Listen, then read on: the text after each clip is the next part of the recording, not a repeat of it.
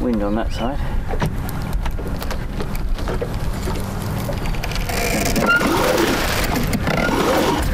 You can't do that with a 4.5 rig, can you? What? Make it swing round that fast just by pushing the bottom boom across the windward. Not that fast, it responded really quickly there. May as well take it all the way out. Yeah, no, get me a nice shape, man. Is that a hard pull? It is now. I assume in a junk rig, raising it, there is inherently more friction anyway, isn't there? Well, there's more weight. Well, there's more weight, but there's also the more contact with the mast. I mean, look at the contact with the mast compared to raising a sail with little cringles running in a metal groove. Yeah. So, you know, inherently, you've got more friction. Could you get more purchase on that? I've already got 4 on there. And the bottom rail, the bottom boom, is from where?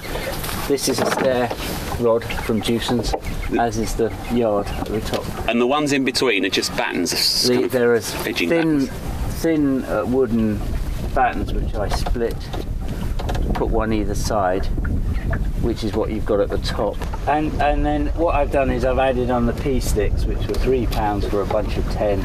Because it wasn't stiff enough, is that the problem? The problem is when you get into a real wind, what happens is that it bends the wrong way. Yeah.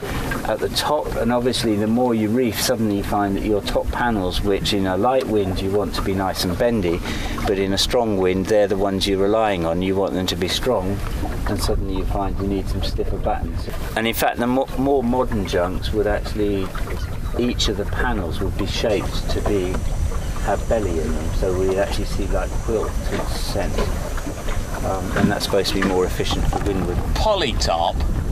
12 quid. 12 quid polytarp. Going very nicely. Can I get you to put in 2 reefs? Yeah. So what do you have to do? Tell me what you're going to do to put in 2 reefs.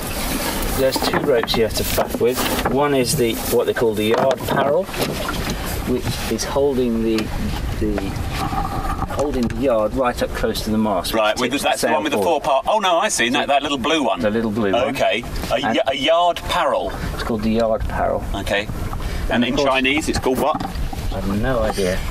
I'm going to harden up the lazy jacks because that's going to hold the sail. Okay, yeah. Take some tension on the lazy jacks, right? And then I'll basically I've let go the yard parrel and I just put one.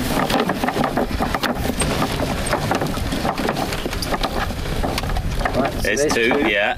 Okay, now how do you get tension back into that sail? So what I do is I pull back up. Okay, yeah. So I'm pulling back up a little bit. Yeah. Now what you would have on most bigger sails have a downhaul which just gives it a bit of tension, which I've got here. So you don't need any way to clamp these 2 together. They'll just rest there. They'll just rest there, and if I fiddle with this, which has got cork, I'm pulling in the wrong one. But if I sort that out, you'll see that she's now. So all the tension then comes on the top one somehow? Yeah. I don't understand how that happens. No, I don't either. Because the weight's on the lazy jack. You can see it does give increased twist.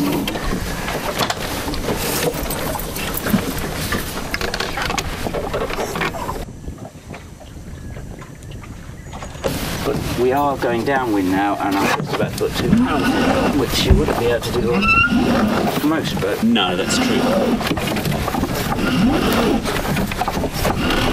Look, we've got any wind. It's enough. Right.